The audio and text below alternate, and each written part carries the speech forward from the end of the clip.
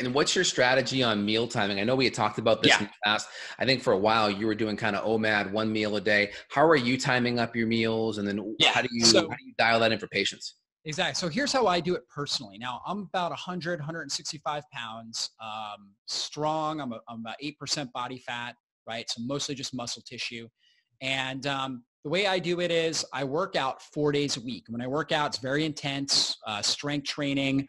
So I'm usually working out for about, 45 minutes or so, strength training. Monday, Tuesday, Thursday, Friday are typically my strength training days.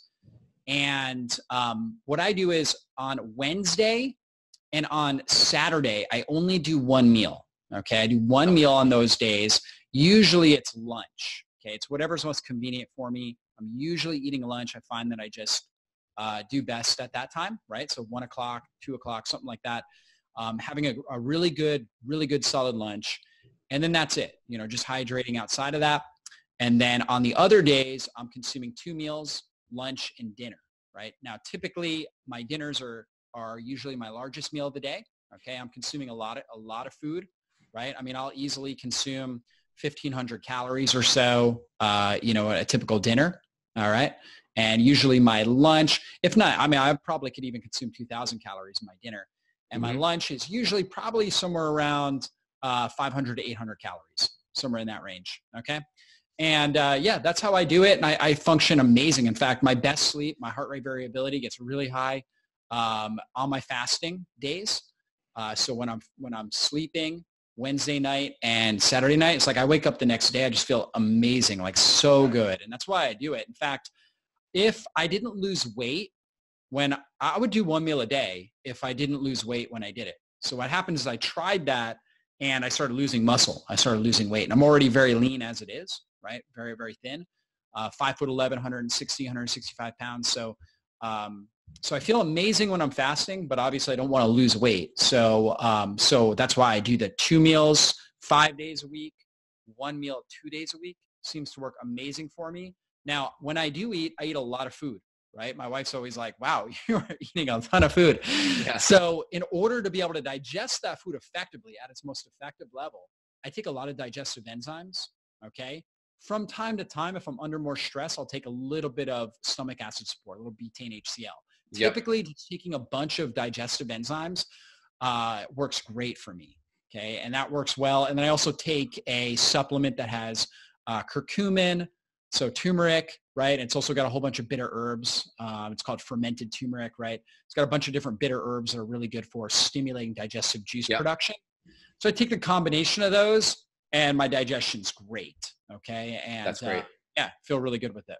And then typically my lunch, most days, my lunch is liquid nutrition. So usually I'm making a smoothie with collagen protein, coconut milk, avocado in there. That's usually my lunch. And I might munch on like a cucumber that I cut up and put some lemon juice on, some salt and some herbs, right? Or maybe radishes. I'm crunching, chewing on some radishes. So it's usually some sort of raw vegetable along with this sort of smoothie. And then for dinner, it's usually a lot of meat. So whether it's grass-fed beef or we do like the grass-fed beef hot dogs. I don't know if you're familiar with those. Yep. Those work great. Lots of vegetables. So like steamed broccoli or cauliflower. We make mashed potatoes out of cauliflower all the time. So cauli mashed potatoes, broccoli with butter.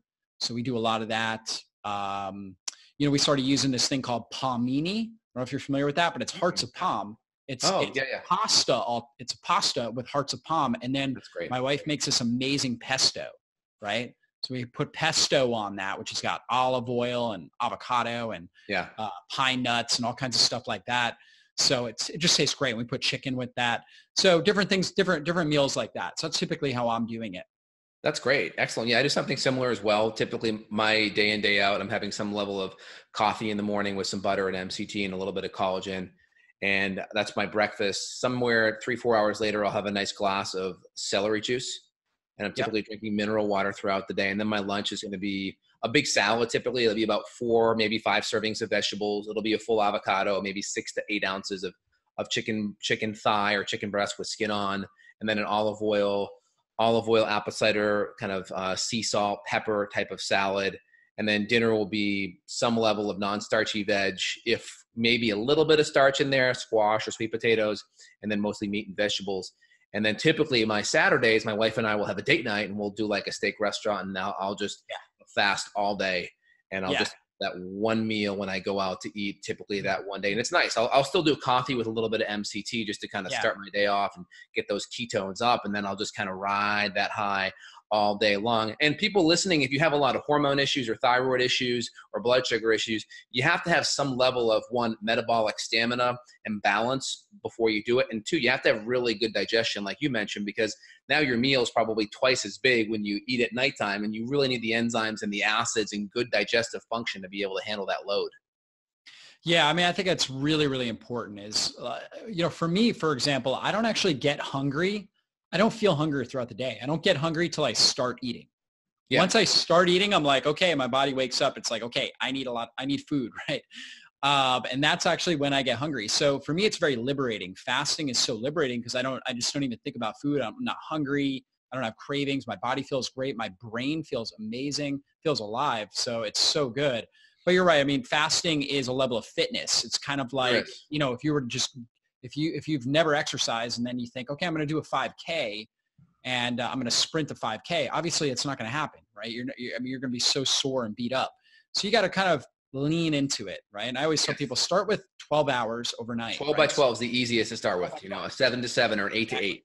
Yep. Simple fast, just like that. And then do the water like we talked about in the beginning of this interview, right? So you just hydrate your body well in the morning and allow for the natural hunger to come out.